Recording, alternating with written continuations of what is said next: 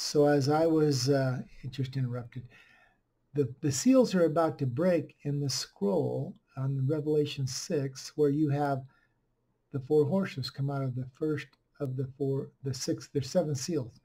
The first seal breaks open with the voice of thunder. Thunder is Mother Nature's sound of a massive explosion. It's like a huge kaboom. And that explosion is nuclear bombs are going to go off. What's coming is a Pearl Harbor style military attack. I've studied the scriptures. I know what's going to happen. I read it in 2 Peter 2:6, where it says the Lord condemned Sodom and Gomorrah by burning them to ashes, and he made them an example of what is going to happen to the ungodly. Now I want to emphasize what's going to happen is going to happen to the ungodly. And Isaiah 3:10 says to tell the righteous it'll be well with them. They'll enjoy the fruit of their deeds. What I know is God is loving, kind, full of mercy and compassion. But the wickedness that we are witnessing that is rising up today has reached an intolerable level. God's mercy and compassion does run out. His wrath is coming on the ungodly. Just like the water washed away the wicked in the days of Noah, God provided for Noah and his family, and they were fine. They made it through, and they arrived into a new world. When they let the door of that ark down, they saw the blue skies, the birds were singing, the grass was growing, it's a beautiful day, and the wicked were all gone. This is the world we're headed into. It says that in 2 Peter chapter 3. Look it up. Look, it says to look forward to the coming day of the Lord, the elements melting in the fervent heat. It's nuclear. And you're told to look forward to that understanding. This is how God's going to fulfill his promise of bringing about the new heaven, the new earth, the home of the righteous. And so the day is coming when we will be living in a society among all wonderful, good, solid citizens who are only around you to try to see what they can do to help you out. How can I serve you? What can we do? Throw all your keys away. There's no need to lock anything. The thieves are all gone. And so God has a good plan. But I know this journey that we're on is going to include chapter 9 of Revelation, where in chapter 9 of Revelation, John says that he saw a star falling from the sky to the earth. And it had a key, and it opened the shaft.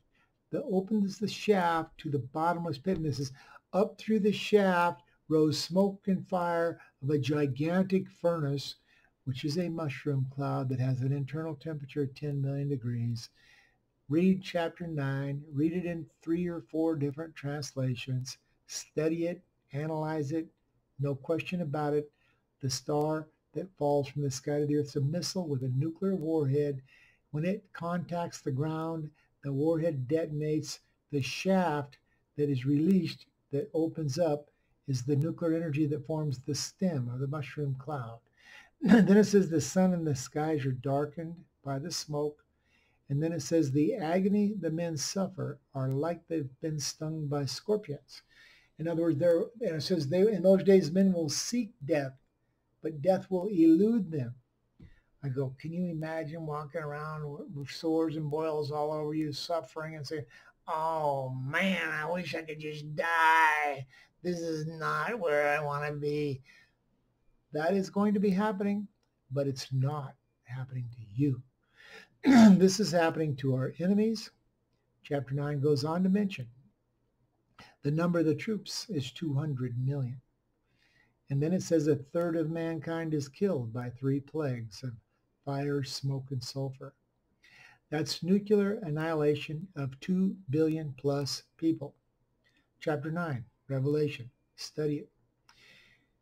And I realized from a military channel where they were talking about how big a force Afghanistan had, and they said that we really don't know. And then another military expert made the statement. We do know that no country's ever formed an army greater than 10% of its general population. And they said, well, the population of Afghanistan is, we know that number, and so their opposition forces they were contending with at the time couldn't be more than 10%. Informed with that information, I realized an army of 200 million that it says is going to form. That's about 2% of 2 billion. It is 10% of 2 billion. And then I began to understand we are going to see the 1/3 of mankind that is going to be killed by fire, smoke, and sulfur are the enemies of freedom, democracy, Christianity. In fact, killed by fire is that they are the tares described in Matthew 13, where it says, when it's harvest time, and harvest is at the end of the age, gather the tares in bundles to be burned. And it tells you clearly in Matthew 13, the tares represent the children of the devil. And here's the positive side of all this. The 1/3 of mankind that is killed means that 2/3 of mankind are wheat. Wheat is what is being harvested, and the wheat represents the children of God's kingdom. So then I realized chapter 8 of Revelation says the first angel sounds his trumpet and 1/3 of the earth is burned up. 1/3 of the trees are burned up. The second angel sounds his trumpet. 1/3 of the sea or the oceans turns to blood. 1/3 of the creatures in the sea die. It goes on to say 1/3 of the sky, 1/3 of the ships are destroyed.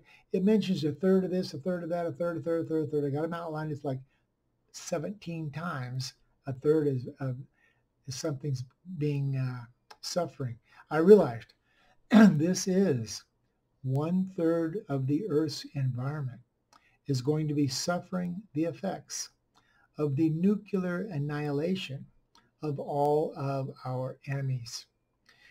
In other words, the Bible's true. This is what's going to happen. We are on this destination to arrive at a wonderful place, which is like we're going to be on vacation. We're going to go to heaven. Heaven, except we don't go there. Heaven's coming here. Jesus arrives with his armies from heaven in Revelation 19:11. And the kings of the earth and their armies are destroyed, thrown in the lake of fire. It's all talking about nuclear.